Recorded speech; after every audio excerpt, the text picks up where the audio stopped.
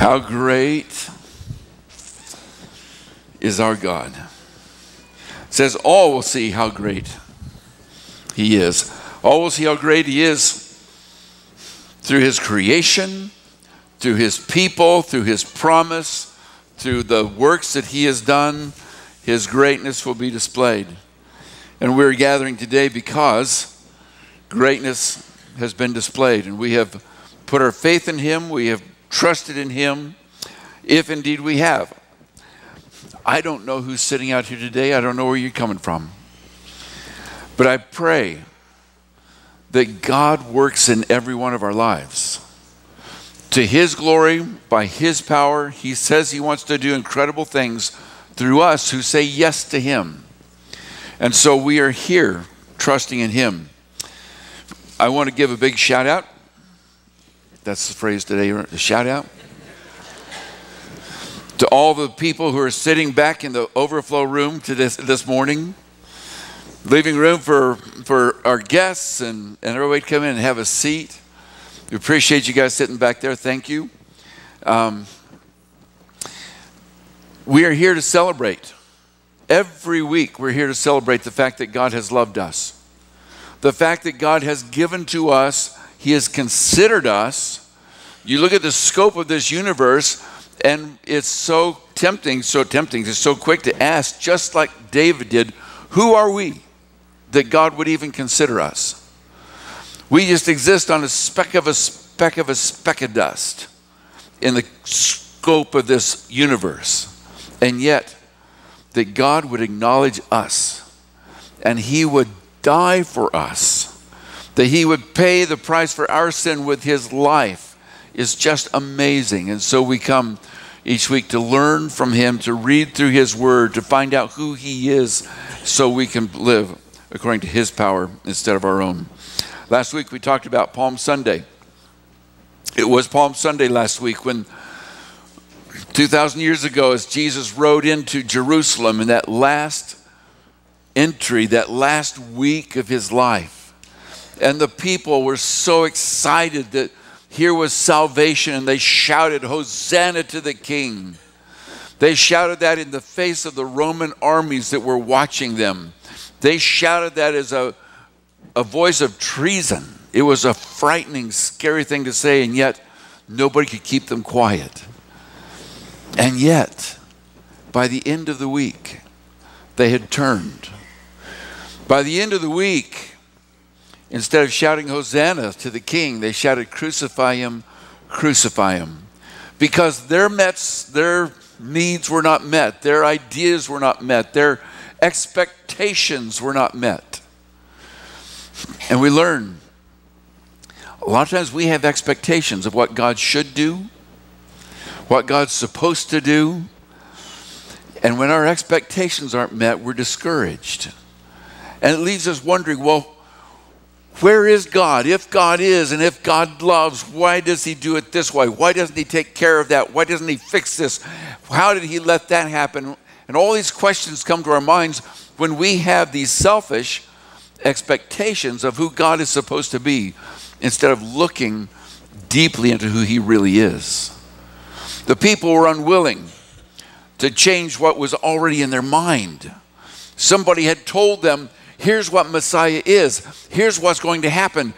And when it didn't happen that way, they were discouraged. And they called for his crucifixion. We don't want to be that way, do we? We want to be the people who are willing to learn, willing to find out something that we didn't know before, to see something about Jesus, something about God that's brand new. What we're talking about today is not brand new, and yet, how often do you take something that's really, really good, and because you're comfortable with it, because you're familiar with it, you miss the power of it? I don't know how it happens, but I've heard airplane pilots talk about it's just a job. I don't know. I don't think I could ever get just a job tired of flying airplanes. I think that'd just be such a neat thing to do. But some people, it becomes so comfortable to them, they forget what happens. They forget the grandeur of it. They miss the beauty of being able to see so much of the world. It's a beautiful thing. We don't want to miss the beauty of what God has done. So we're here to remember what God has done for us. This last Friday was Good Friday. It's Good Friday and it's Bad Friday. It's the worst and it's the best. It's the worst because it's the day that Jesus died. It's the worst because it's the day that Jesus was arrested, he was beaten, he was nailed to a cross. But it was Good Friday because that's the day that he defeated all the powers of Satan and gave us hope. So we celebrate that day, and today is a wonderful day because today is the day that God put his stamp on his identity of Jesus. He said he was not just another guy. He was not just another figure spouting lessons that somebody ought to follow. He was not somebody who was just trying to make a name for himself. He actually was God, God's Son, God in the flesh. God come here to pay the price for our sin that we couldn't. He was not just some miracle worker, some magician. He was in fact God, because there is an empty grave over there now. And we have hope because that's not just the first time that's going to happen. It is the first time, but not the last. So we want to talk about that day, but there's another day. There's another something special about today. It is April 1st. It is April Fool's Day. And this is one of my favorite days when April Fool's falls on a Sunday morning, because it was April 1st, 2001. This building was not built. We were meeting in the school building down the street here. And we got there early to set up, and the doors were locked. It was kind of a rainy, misty morning, cool. And we called the people supposed to have the keys from the school people, and they said, well, they're out of town. We'll contact somebody else. And then they were out of town, and they called somebody else. We were calling all these people, and nobody had a key to let us into that building. So we're standing on the sidewalk. We're thinking, well, what do we do now? It's Easter, or it wasn't Easter, but it was April 1st. It was Sunday. We're here for church. This building was halfway built.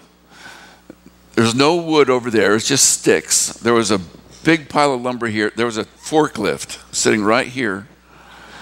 Big forklift. There was a little bit of space over here.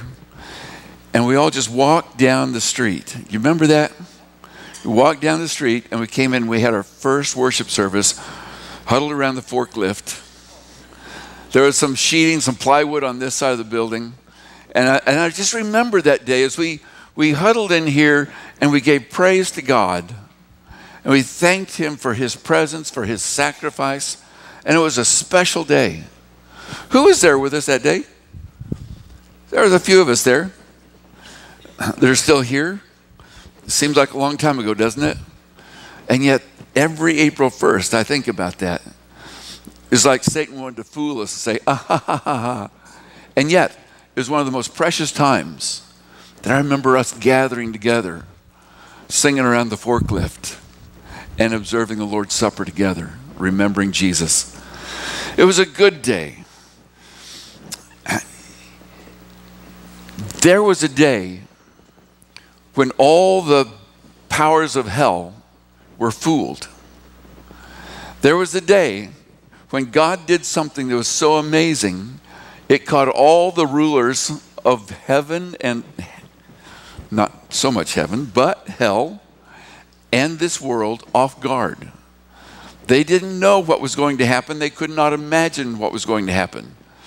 The Bible says that prophets longed to look into what God was going to do about sin in the world. And it said the angels even longed to look to see what God was going to do about sin in the world, because there was no way for it to work. They could not imagine. And yet God came up with this plan that fooled them all. And they were amazed. And we are amazed. So let's share together this story that God, this great work that he did. Paul writes in Colossians, chapter 2, he says, when you were dead in your sins and the uncircumcision of your flesh, God made you alive with Christ. All that words, those words sound funny. It's not the type of words we use every day. Dead in our sins and the uncircumcision of our flesh. What in the world do those things mean? But what he means is that we failed to reach the perfection of God.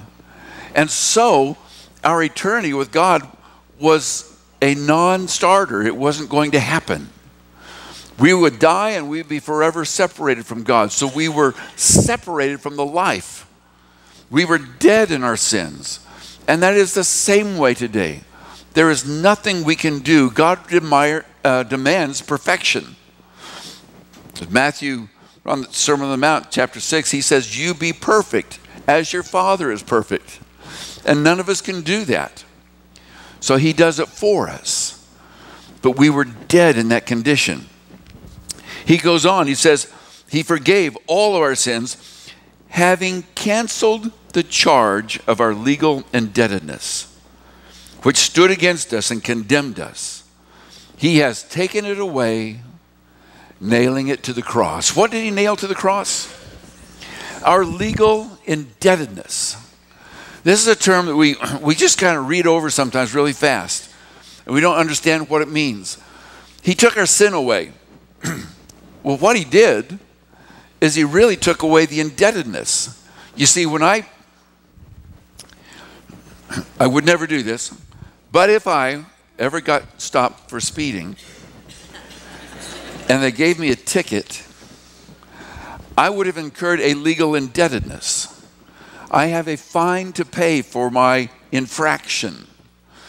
And you know what happens if you don't pay that fine?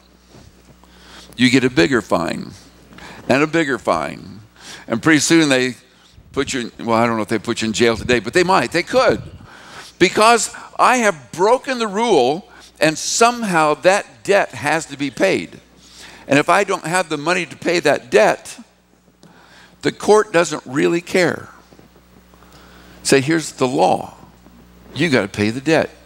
You made the mistake. You did the speed. You pay the price. The same situation is with us. Paul says that the wages of sin is death.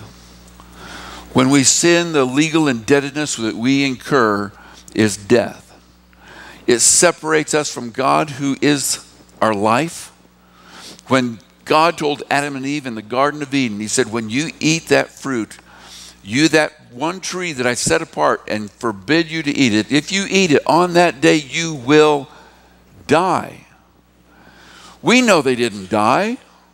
They went ahead and lived for many years. They had Cain and Abel who killed each other and all the things that happened there. We know they didn't die. So what did he mean? On that day, you incurred a legal indebtedness. And the price to pay that off is death. The price is life for sin. And every one of us have incurred that legal indebtedness. But he says here, he says, Christ forgave our sins, canceling the charge of our legal indebtedness. Suddenly somebody steps in and pays the price for us. They step in and say, I realize you don't have the money to pay for this fine. I will pay it for you. And the price is life. Life has to be given for this. And so Jesus says, I will pay with my life. My life is a perfect life. My life is a life without sin. I will give my life so your life can be restored. That relationship with God can be put back together. That legal indebtedness can be taken away, and your ledger sheet is clean. Your sin is taken away. Nobody can come back to you and charge you because I've taken your debt away. That is a beautiful picture. That is the gift of God. But he goes on. He says he did this, and he disarmed the powers and authorities and made a public spectacle of them triumphing over them by the cross. Michael read that passage for us today out of Matthew. And I love this picture. The angel rolls the stone away from the grave and then sits on it. Can you see that? He just sits on it. They've got this Roman guard here guarding this tomb, and here's the angel. And I don't know, he just crosses, folded his arms and crossed his legs and sat there. So what do you think of that? I love the picture of this angel just sitting there, and these guys are so scared. Who is this guy? He's shining bright like lightning, and he's just sitting there looking at us. They were so scared, they were like dead men. They couldn't do a thing. They were paralyzed. But he didn't just scare the guards. God says he disarmed the powers and the authorities, all the powers of hell, all the authorities, the demons that Paul talks about in his letters, all the spirit world that would love to come and destroy us. Jesus himself said Satan's only purpose here is to steal, to kill, and destroy. He hates God, and he hates everything that God loves, which means he hates you. And if he can kill, if he can steal, if he can destroy, if he can twist your life into a mess, it gives him great joy. But he says here that Jesus disarmed those authorities. He disarmed those powers, and he made a public spectacle of them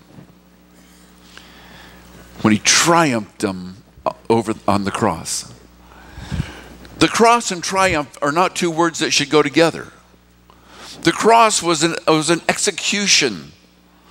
It was an electric chair, a gas chamber, a firing squad. It was some way to kill the criminals.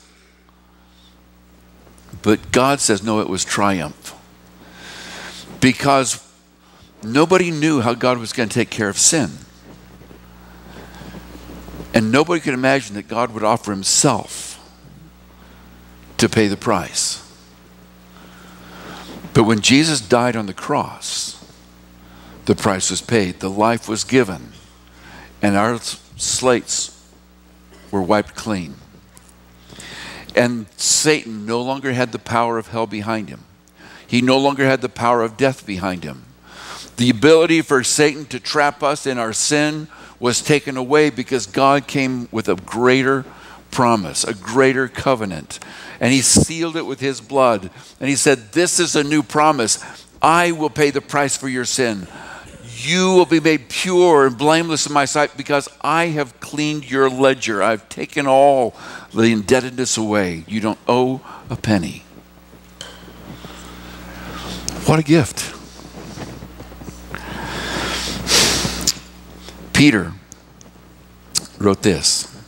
He said, concerning the salvation, the prophets who spoke for the grace that was come to you searched intently and with greatest care, trying to find out the time and circumstances to which the Spirit of Christ in them was pointing when he predicted the sufferings of the Messiah and the glories that would follow. Peter's just saying the prophets that wrote all these years, wrote all these prophecies, they didn't understand either what was going on. But they were trying to. They tried to search intently. What is God going to do? How can he take sin away? Because they knew full well in all their sacrifices, all the lambs, all the bulls, all the oxen, all the cows that were slaughtered for the sake of their sin, they knew that that was just temporary. That wasn't real. How could the blood of a goat take away your sin? It can't. And they knew that. It was a symbol of what God was going to do, but they were trying to figure out, what is he going to do? And so they looked into this. It was revealed to these people, to them, that they were not serving themselves, but rather you, when they spoke of the things that have now been told you by those who have preached the gospel to you by the Holy Spirit sent from heaven. And he says, even angels long to look into these things. They didn't know. Even the angels didn't know how God was going to do this until God put Jesus on the cross. He kind of said, April Fool. You thought you had it all wired. You thought that I couldn't do this. You thought it would never happen. But look what I've done. I have triumphed over you through the least likely avenue of coming here, humbling myself, becoming flesh, and being crucified and paying the price for your indebtedness. You like it when somebody steps up and buys you a coffee at Starbucks?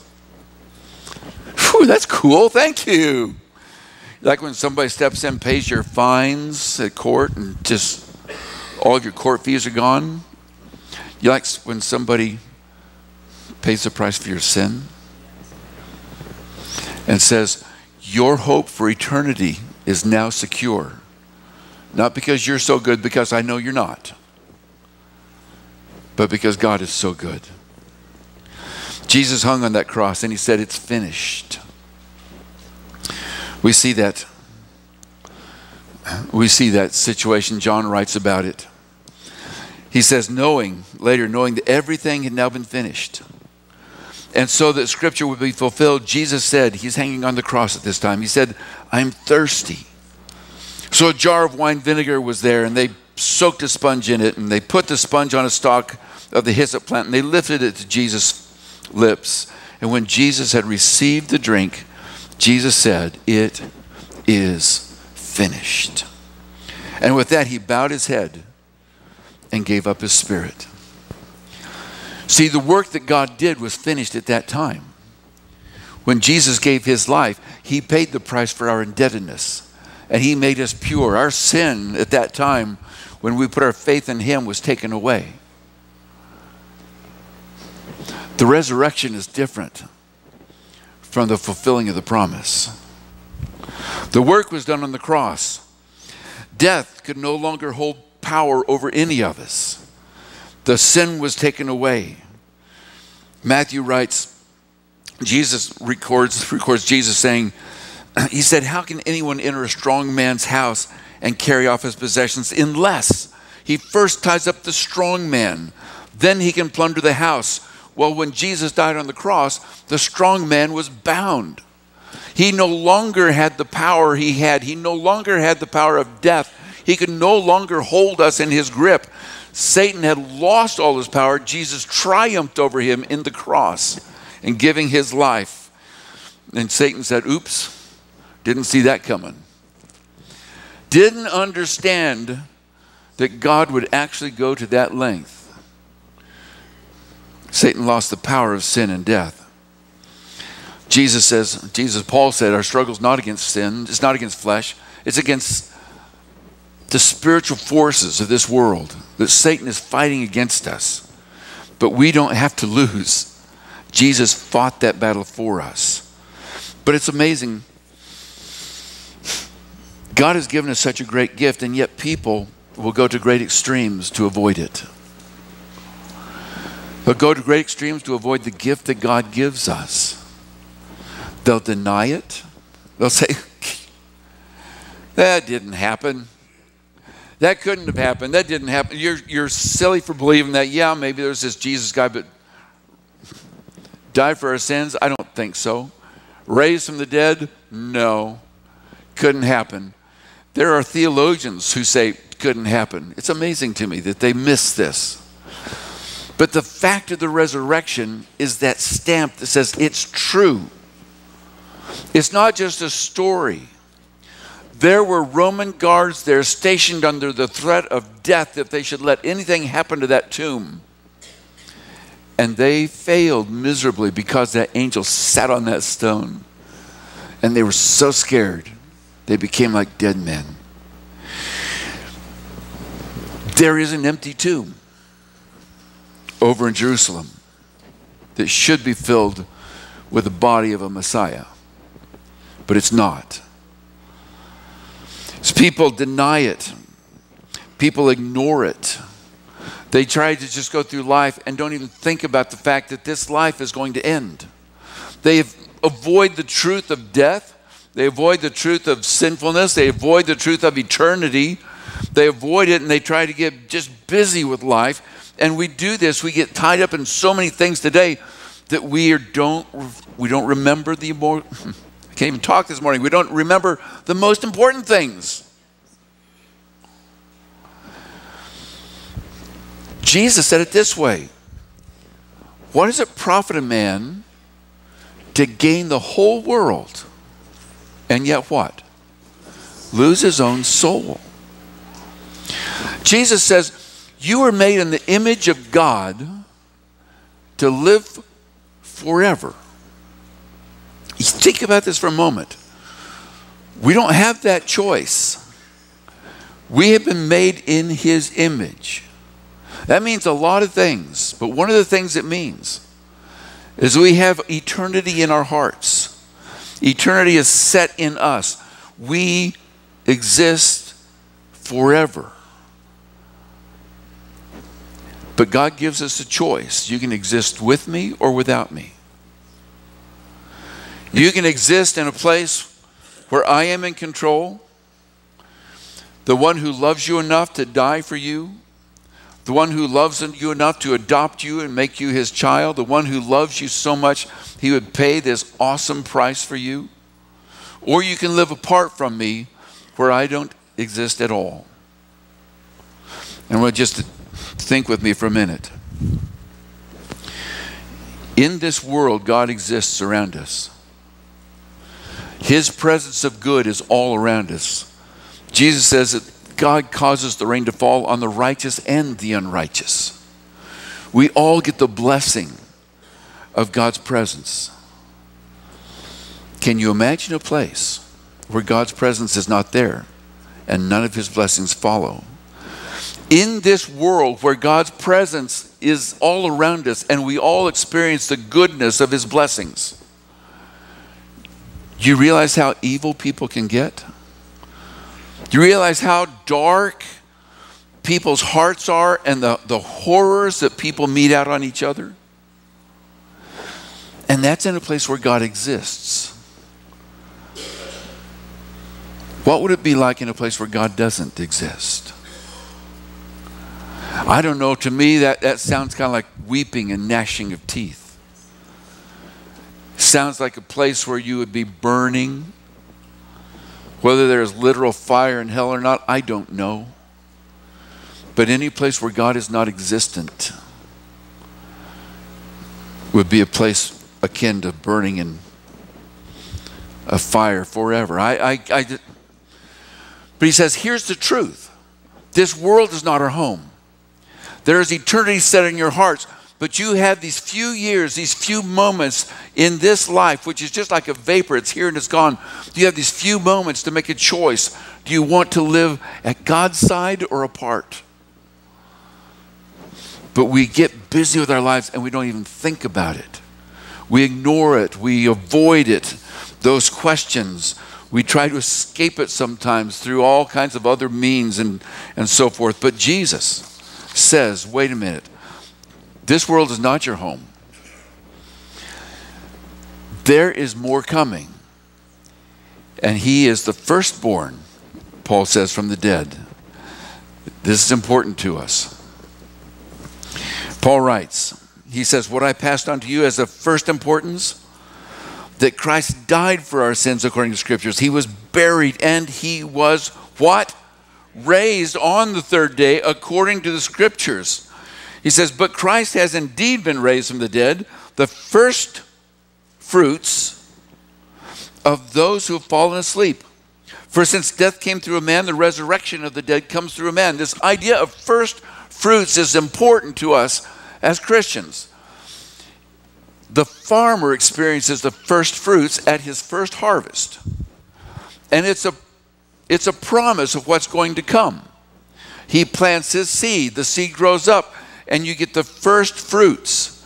A lot of times a business, you'll see their first dollar framed and hanging on the wall there in the store. That was the first fruits. That was the first dollar, with the expectation that more will follow. It was just the first one. Jesus was the first fruits from the grave, with the promise that more will follow. All of us will follow in his steps. We are not made for this world. We're made for something far greater. He says, For as I was...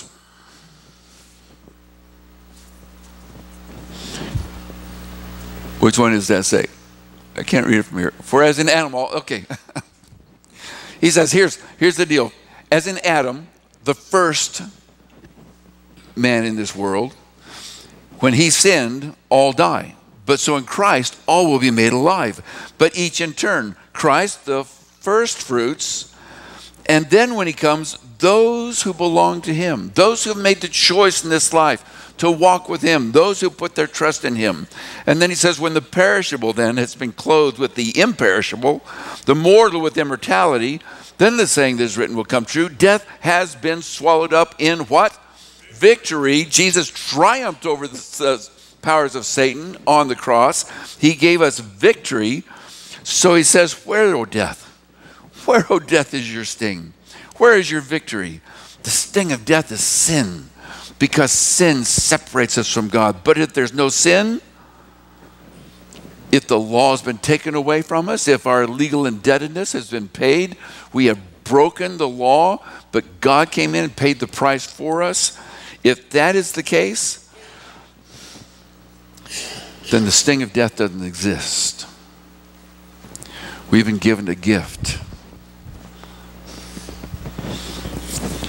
And my prayer is that we don't forget. We don't get busy and ignore it.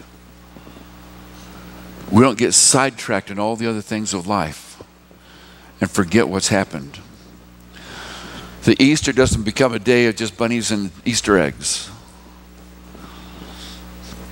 But it is a resurrection day that we celebrate every day of our life, because God has done something for us. And so Paul says this after reminding us that God is the first fruits and he has secured victory for us. He says this, therefore, my dear brothers and sisters, I love Paul's language here. My dear brothers and sisters, because of this, because of what God's done, stand firm. Don't waver. Make a choice and stick with it. He says, let nothing move you. Always give yourselves fully. Give yourselves how? What does that mean in your life? Give yourselves fully to the work of the Lord. It doesn't mean to sequester yourself in a monastery someplace or a convent. It means to completely turn over your will. I surrender myself. I die to myself. I deny myself so I can live for you. I submit myself fully into the lordship of Christ because I can trust him. Because look what he's done. He paid the price for my sin, for my fees, for my fines, for my indebtedness. He paid that price when he didn't have to. He paid it at great cost to him because it required life. And he had to surrender his life for my sake. And I know that he's true and he's trustworthy because there's an empty grave in Jerusalem. Praise God. Thank you, Lord. Oh my goodness. So because of that gift, give yourselves fully to the work of the Lord, because you know that your labor in the Lord is not in vain. That everything we do for God's glory, for his behalf, every surrender we make, every firm stand we take for him, it is not in vain. He is building a house for us. He told his disciples, when his disciples were so scared, so wondering what's going to happen, Jesus is talking death and dying and leaving us alone. And Jesus says, no, I'm not leaving you alone. I'm going to fix something for you. I'm going to prepare a place for you. Trust me in this. This is not just pie in the sky by and by. This is real. I'm going to make a place for you so that you can be where I am. And I'm going to come back and get you. I'll return. We had a song for our children when they were very little. It says, Mommy always comes back. We say, Mommy always comes back. Mommy always comes back. Reminding them of what's true. We won't leave them alone. And that's exactly what Jesus said to us. I'm going to build a place for you, but I'm coming back. So stand firm.